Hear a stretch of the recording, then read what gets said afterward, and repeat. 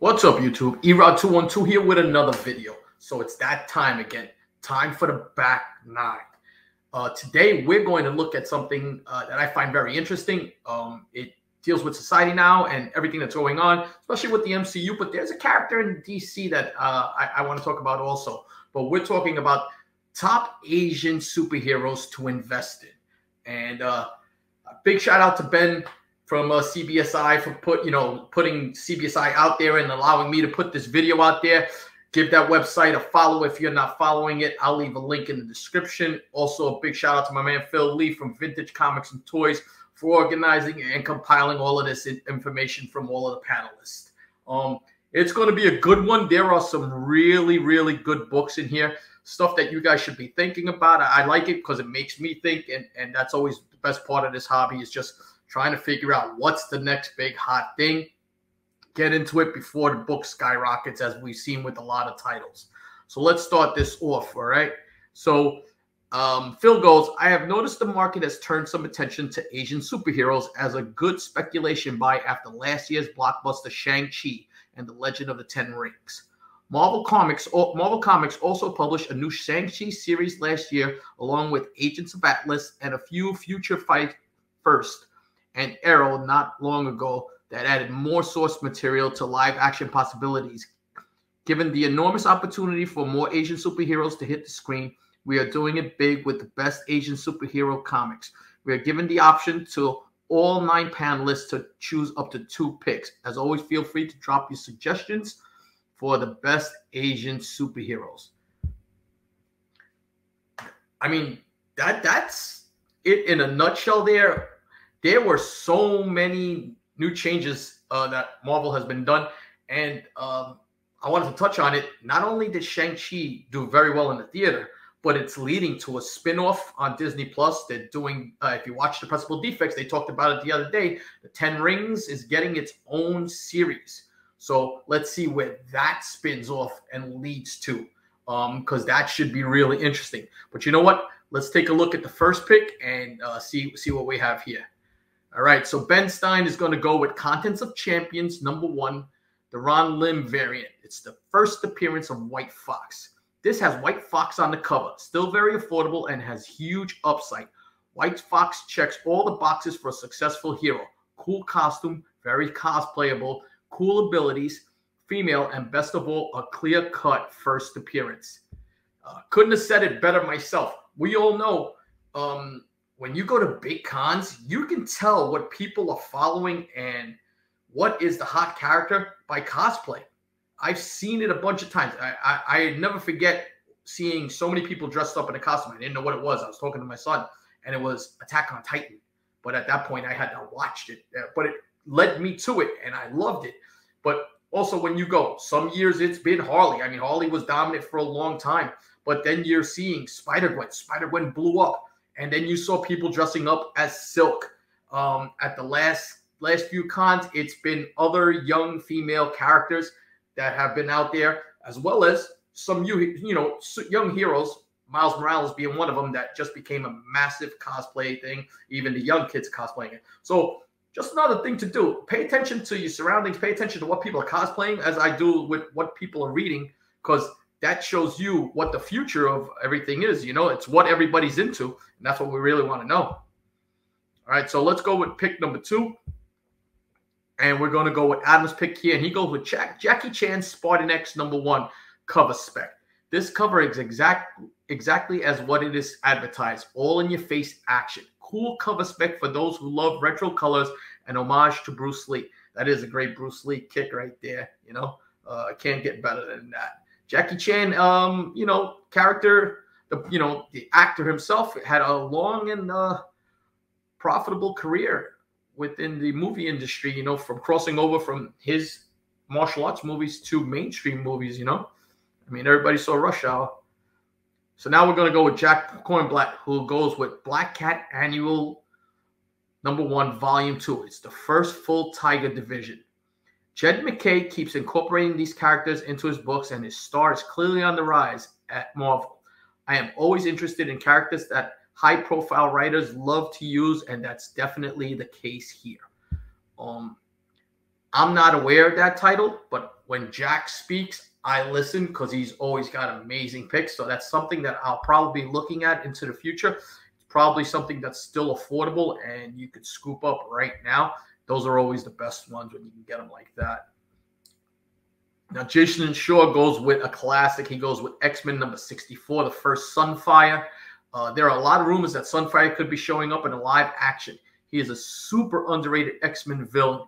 Can show up as a bad guy first and flip to become a good guy as he did in the comics. You know what? Was it Sunfire was with Big Hero 6, but that's animated. But bring Sunfire to the movies, and that would be just the special effects alone that will be utilized on that character if it's done properly would be great. But you would have that villain turning, and not even a villain, an antagonist more, turning into a hero. I always like that play. Those are good specs. And besides, it's some X-Men goodness there. Probably one of the more underrated X-Men books in that 1 through 100 run because everything else on there is getting really hot. So now Jason also goes with a book that everybody should be aware of and one that I feel has not hit its peak yet. And that's Amazing Fantasy number 15, the first appearance of Amadeus Cho. He says, here's a mega pick that many think will happen as his mother is already in the MCU. When Bruce Banner Hulk hangs it up, many expect Amadeus Cho to take on the mantle of the Hulk. You know what? I like that, and I'm going to tell you why. I don't think She-Hulk is the answer, but Amadeus Cho is part of the Champions, right? And he becomes part of the Avengers with the Champions when they go over. You see that we're going to get Miles Morales. That's a definite, right? We're getting Kamala Khan right now.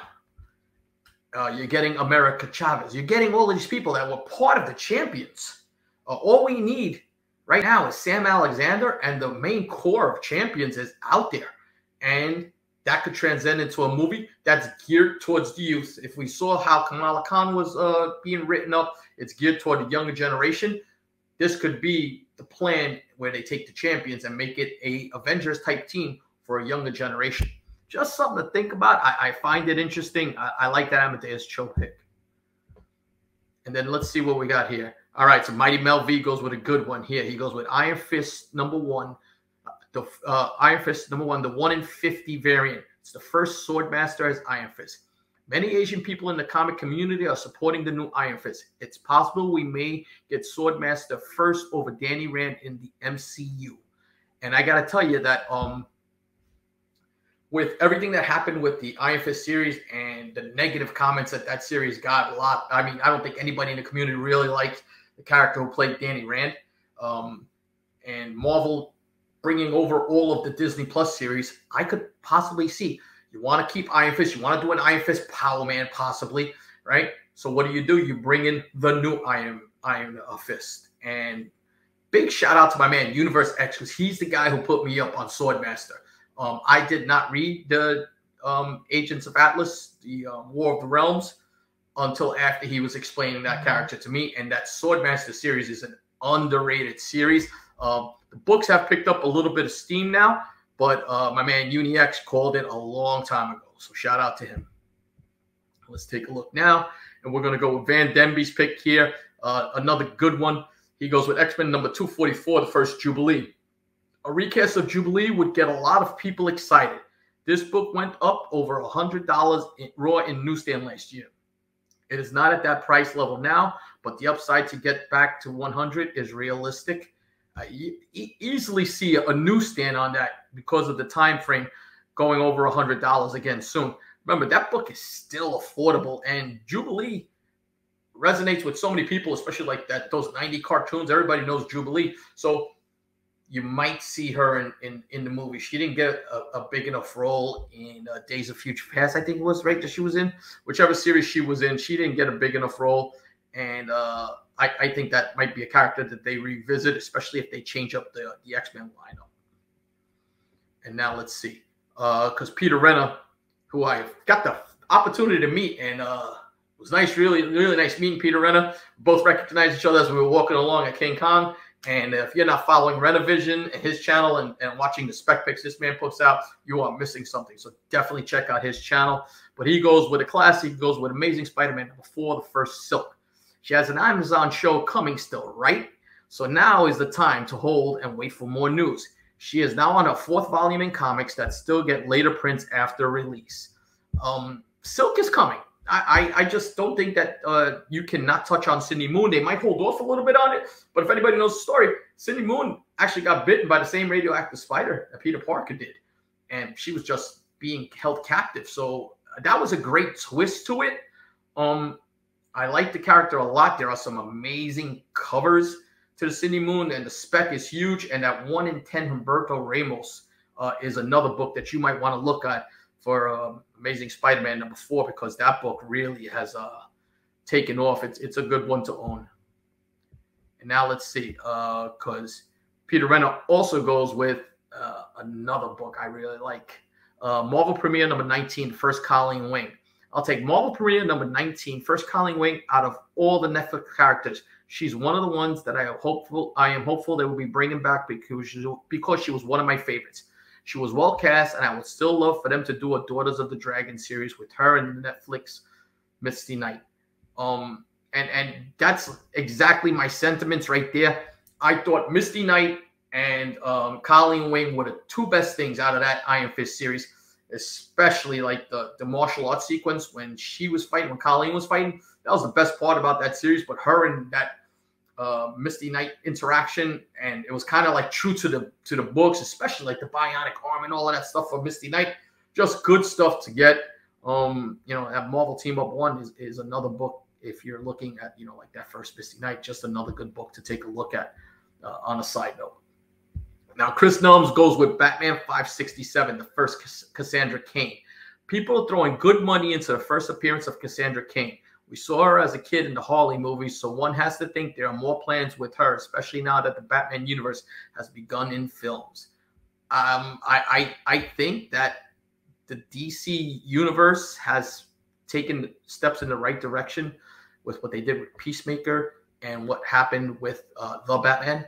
So hopefully they go in a route similar to what they've been doing and stay consistent with that, and don't try and just throw it all in at once, but build up those characters. This is a character that could definitely build up nice and slow and give everybody a character that deserves to be introduced into the MCU. And now Phil, my man Phil, goes with Special Marvel Edition #15. This is the book to get if you're going to get one. It got pricey, but it dipped a little bit and is affordable. I personally own a couple of copies of this. I believe in this character, and that's first Shang-Chi. All roads go back to Shang-Chi if he is to be the one to introduce many Asian Marvel superheroes. His keys naturally dipped after the movie release, so now is the time to grab them and hold on to them before the next spike. A second movie has been confirmed. And see, and that's what I'm talking about now. Shang-Chi was part of the Avengers at one point. He's been part of a few teams, so why not? Why wouldn't you take that character? He could tie in and bring in. He's the segue to lead into all of these other characters one way or another. It could be an Asian superhero team. It could be anything. Slowly introduce characters. I would love to see that Iron Fist introducing, Shang-Chi introducing Iron Fist, but I don't think we'll ever see that. So, that was the picks from the panel. Now, I was torn. And I'll tell you why. One of my favorite DC characters is Damian Wayne. And Damian Wayne, and this book right here, if you're not aware, Damian Wayne is part Asian because he's Talia al Ghul, son of Talia al Ghul, who is Asian, Arabic. So he, by far, is probably one of my all-time favorite characters. So that's the pick as I'll take as my second pick, all right? And I'm going to show you why, because my next pick is a pick that I really like a lot and I think has a lot of upswing to it. And I'm going to go with War of the Realms, New Agents of Atlas #2, the 1 in 25 variant. And this is the first appearance of Swordmaster. This is the first appearance of Lin Lee, the Swordmaster. This is a character that has garnered some attention from the comic community. He is currently the new Iron Fist, and with the failure of the Netflix series, that could be a possibility that Marvel will utilize this version of Iron Fist in the MCU.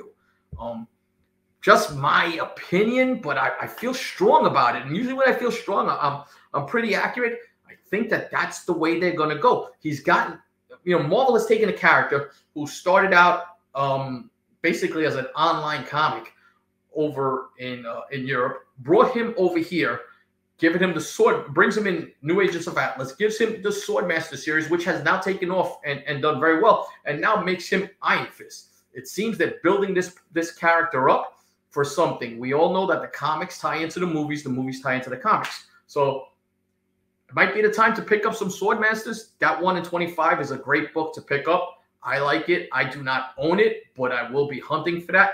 So there's one on me. So those are the picks. But leave a comment. Let me know what you guys think. What characters you guys are speculating on. Did I miss anything? Probably did.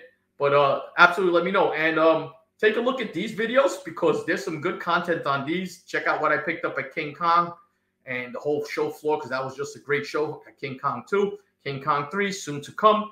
And also 3 Men in the Basement having their swap coming up. That's the next big event in the comic community. So if you're anywhere near Connecticut, head up there and check out the swap because there's going to be some good vendors there. And it's just a great time. It'll be my first time going up there. And I can't wait. Till my next video. Peace.